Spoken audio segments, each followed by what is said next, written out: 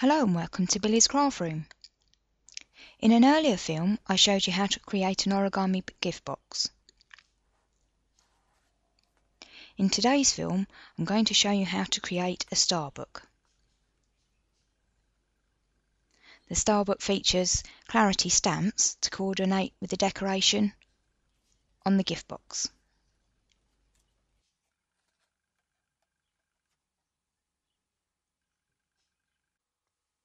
For this project you will need 6 sheets of paper measuring 4 inches by 4 inches,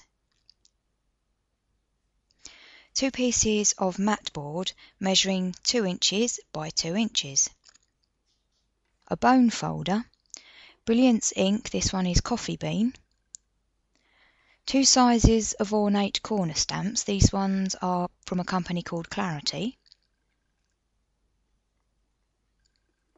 decorative ribbon, a spray bottle of water, Versamark ink. I'm using Perfect Pearls, the colour on this one is Perfect Copper, and a brush to apply those. I'll be using Ranger's acrylic dabbers in gold and a glue stick.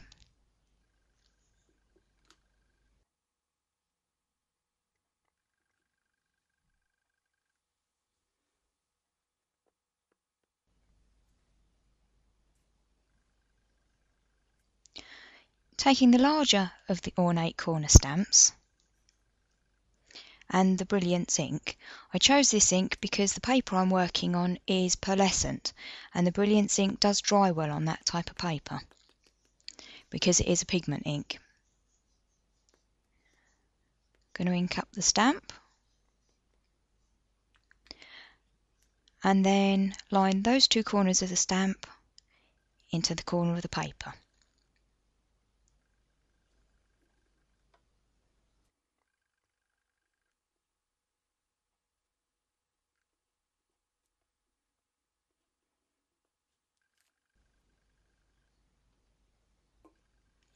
I'm going to turn the paper 90 degrees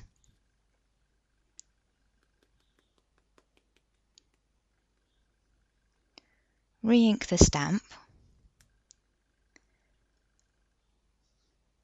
and stamp here.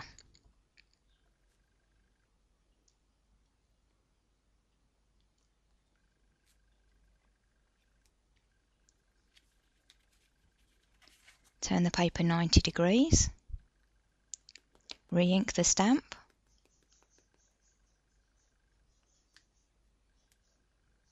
and stamp in this corner.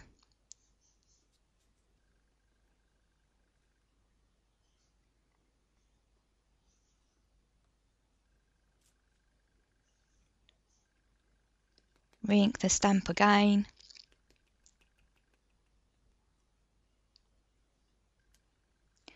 Turn the paper 90 degrees and stamp in this corner.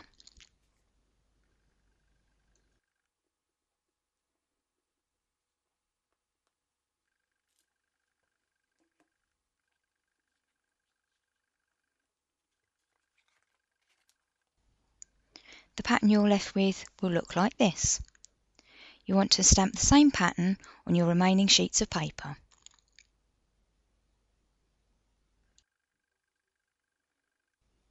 Once your ink has dried, turn your pages over and stamp the same pattern on the back of all of your pages.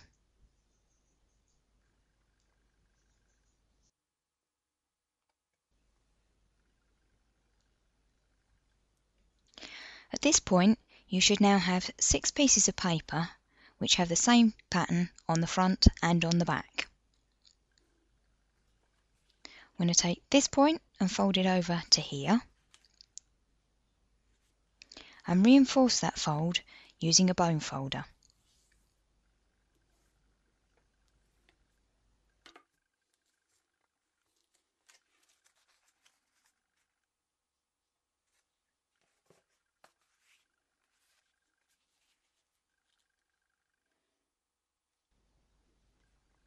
Next, using the smaller of the ornate corners, I'm going to add a design into the centre of each page.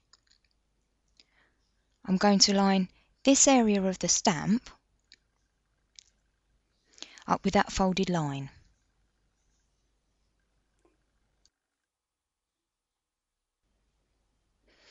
I'm using the same Brilliance ink as I used around the edges. Ink up the stamp,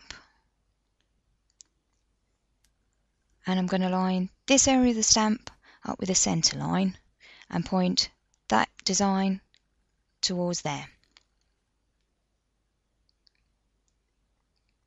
This helps you keep the centre image truly in the middle of the page.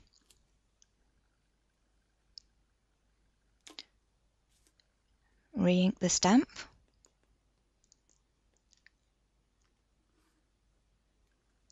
Turn the paper around and still lining that part of the stamp up as before, I'm going to stamp again.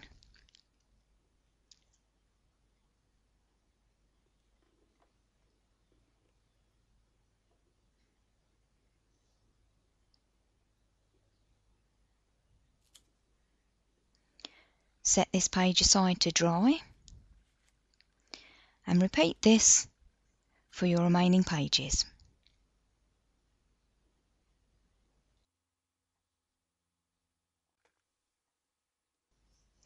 Once your ink is dry, you should now have 6 pages which look like this.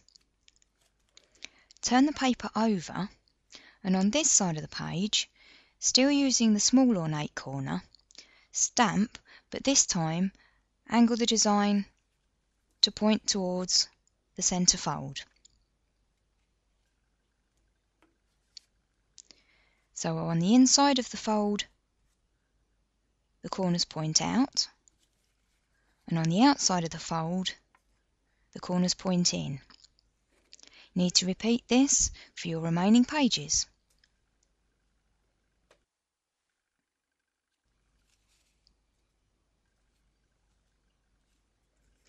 This type of fold is called a mountain fold. The arrows are pointing in towards the centre of it. I'm going to fold the paper in half and reinforce the fold using a bone folder. Open the paper up, turn it 90 degrees and fold in half again. Reinforce that fold with a bone folder.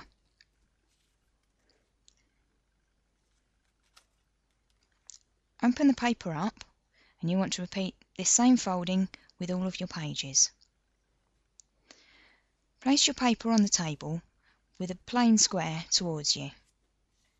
You'll see 2 mountain folds here. If you press in on the sides, they will collapse into the centre. Press them down flat and press on the top of the square and reinforce this using a bone folder. You want to repeat this fold for all of your pages.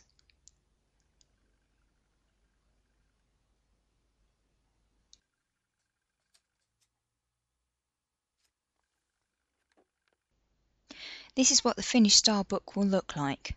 I'll see you in part 2 for how to assemble the book and how to complete covers. If you have any questions, do leave me a comment. For more inspiration, please visit the blog on www.billiescraftroom.wordpress.com.